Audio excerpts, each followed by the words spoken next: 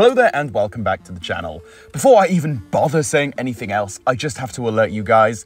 As of the time of me recording and making today's video, we are currently about 50 subscribers away from 5,000 subscribers. So if you're watching this and you aren't subscribed, what are you doing? Get down there, hit the subscribe button. Seriously, it would mean the world to me.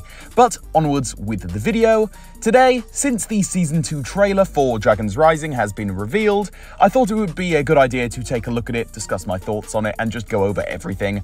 I don't really have any sort of script at all for today's video, and yes, I'm aware, I seem to say that every single video, but especially today, I really don't have a script. I'm just going off the dome with all of this. I just want to take a brief look at what the trailer has presented us with, and just talk about it. Starting off with Lloyd, I think there was a lot to take in with Lloyd, and there was also like a really fast-paced part of the actual trailer.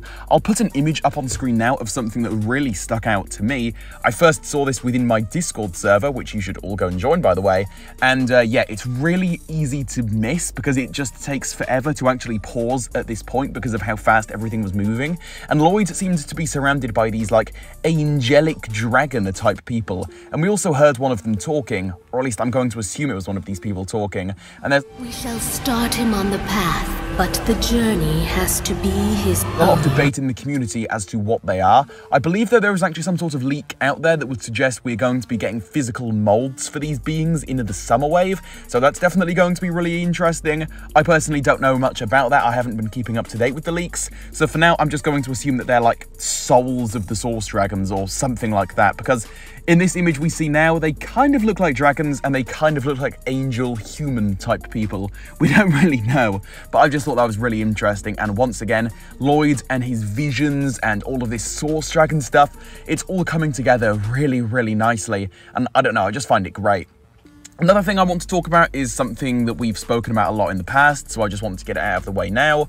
Lord Raz. In this trailer, he had a lot to say, I suppose, over the top of everything else that was happening. We saw a few extra clips of him and Jordana in the temple, and yeah, that's kind of cool. We're not getting too much new stuff surrounding Raz, and considering this season is going to have 20 dem episodes, it's kind of cool that they are only showing us like 1 or 2 scenes of Raz and Jordana. That really puts into perspective.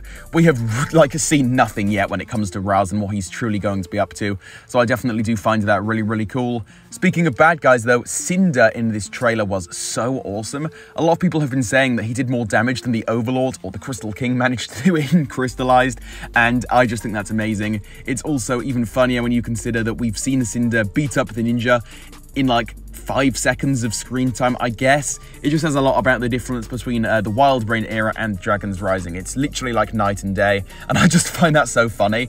Also, the latter half of the trailer was pretty much focused around Cinder. We'd go from Cinder beating up a different ninja to, I don't know, Lord Raz and Jordana in the temple, and then it would cut straight back to Cinder beating up another ninja, and it was kind of like a rinse repeat, and I just thought that was kind of a hilarious layout to have going on within this trailer. I don't know, I just find that really funny, and it's definitely clear to me that Cinder is going to be a new character that is like a beloved fan favorite character. I'm almost getting like Benthomar vibes from him in the sense that the community has reacted to him in the same way.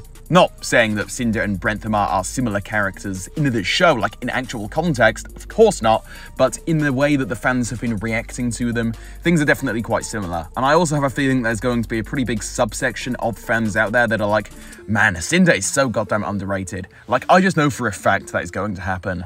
Aaron is also very interesting in this trailer. He's been having a lot of self-doubt from what we can see, so I'm hoping that that's going to be some sort of crazy arc going on for him into the next season. I absolutely love Aaron, and it's kind of a bit of a shame we didn't get more focus on him within season 1, but I totally understand why they did that at the same time. Obviously, they just wanted to focus more on Sora, and Aaron wasn't left out or anything, but some more focus would have been nice. But season 2 definitely seems to be a little bit more Aaron focused from what we can tell so far. We've had a few other clips where we've seen Aaron kind of like at the forefront, and in this trailer in particular, that seems to be kind of, you know, being the same. So I'm definitely interested to see how Aaron actually plays out within this trailer. Those were definitely some of the main points I wanted to talk about.